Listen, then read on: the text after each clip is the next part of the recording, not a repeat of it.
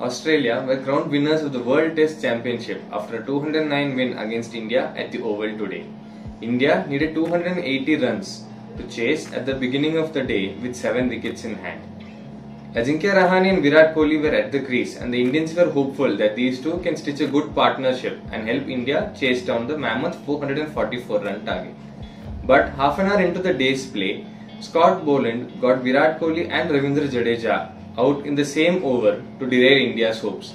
Ajinkya Rahane and Shrikar Bharat managed to stitch up a partnership, but Ajinkya Rahane soon was dismissed in a similar way to that of Kohli. Shardul Thakur, who had scored a half-century in the first innings, could not treble the scores as he was dismissed for a 4-ball duck LBW to Nathan Lyon. Then it was just a procession of wickets as Australia bundled out the opposition within the first session of the day's play. Australia are 5-time winners of the ODI World Cup, 2-time winners of the ODI Champions Trophy, and had also added a T20 World Cup to its cabinet in 2021. This was India's second straight loss in the World Test Championship Final after they had lost to New Zealand in the previous edition. India have been underperforming in the knockout stages of ICC tournaments for the last 10 years. Their last win came in the finals of the 2013 Champions Trophy under Dhoni's captaincy in England.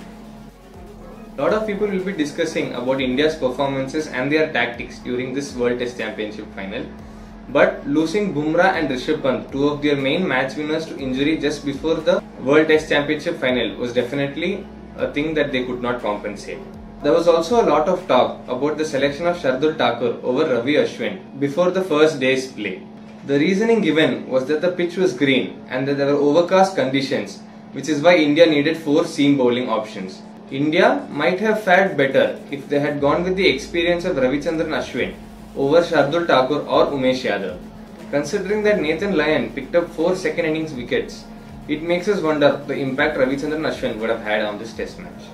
Another important point was the failure of the Indian top order, with none of them managing to get even a single half century. Coach Rahul Dravid, while speaking post-match, said that although the performances of the Indian batters today weren't up to their high standards, there was an overall drop in average of all test batters over the last 2 years, and blame should not be given only to the Indian batting unit.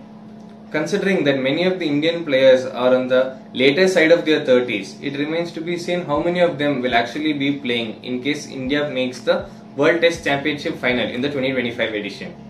Players like Ajinkya Rahane, Virat Kohli, Rohit Sharma, Cheteshwar Pujara, Mohammad Shami are all towards the end of their careers, and India will be looking to bring in youngsters before the beginning of the next cycle to test their skills and make sure that they have a right mix of youth and experience before the next World Test Championship Final.